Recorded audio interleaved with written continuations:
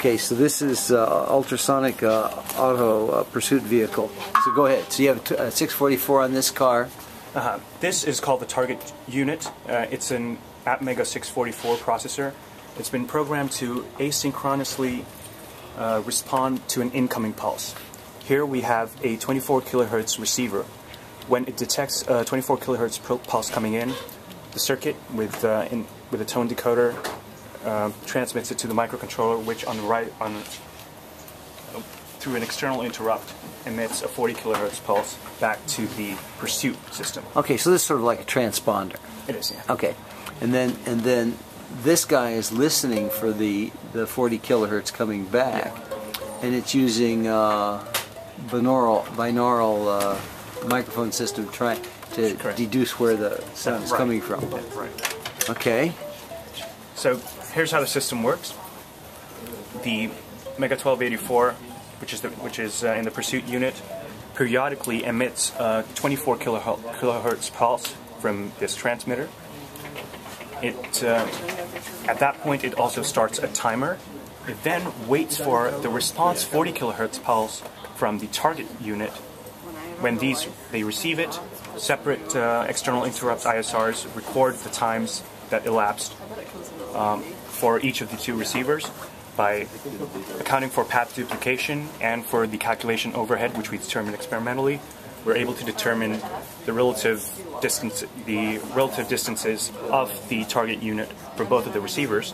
Using that data, we can compute the relative position of the target unit from the pursuit unit.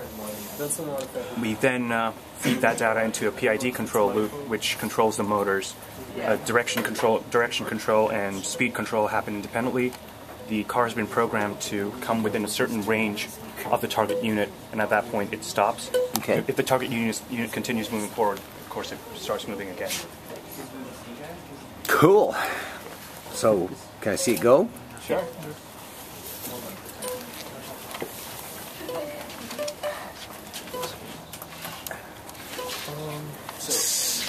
Human input is restricted solely to controlling the forward car. Yeah, the forward car.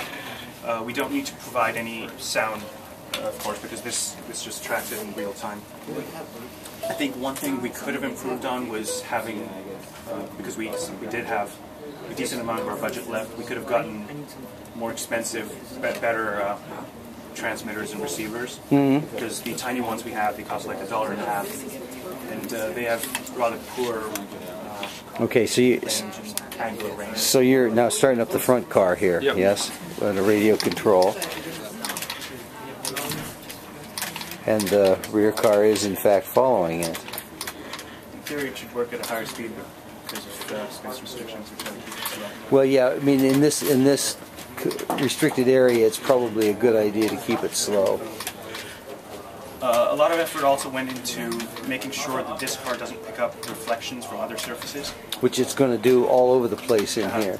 Which is why we ended up using two different, and avoiding interference with its own emissions was the reason why we ended up using 24 kilohertz and 40 kilohertz right. Instead of just a single frequency. Okay, flip it around now.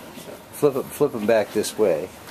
Because it does have the limitation of not really being able, if I were to do a complicated maneuver to turn around, it would not be able to. Right, okay.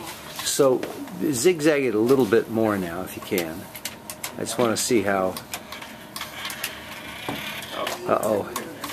Yeah, it'll lose it, and we have set up in the code, if it goes a certain number of periods without receiving any signal, it'll shut itself off so it doesn't crash. Into a wall. So it probably got a reflection off of the chair there or something.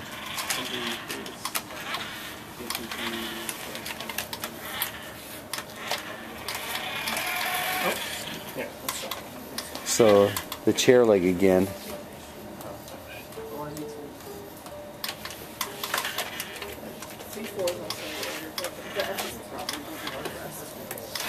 So that's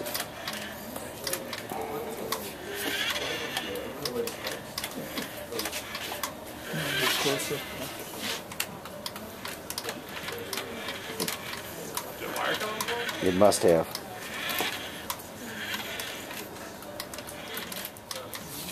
Go back.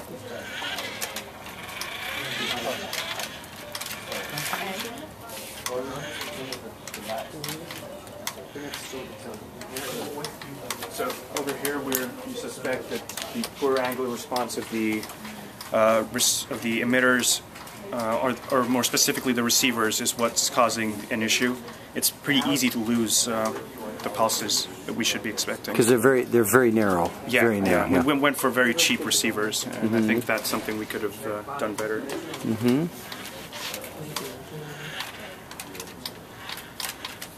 Our original intent for the game aspect of it was to see how long you could go before it caught you, and now it's become more how long can you get it to chase you. Right.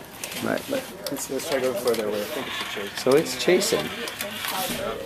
It's not going to like those obstacles. This is a huge reflector, right?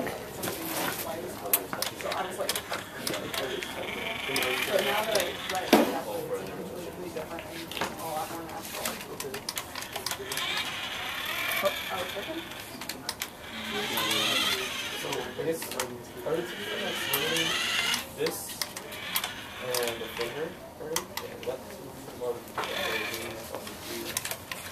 Another thing we could have tested a little more were the PID control parameters. I think you can see that the response time is slightly slow.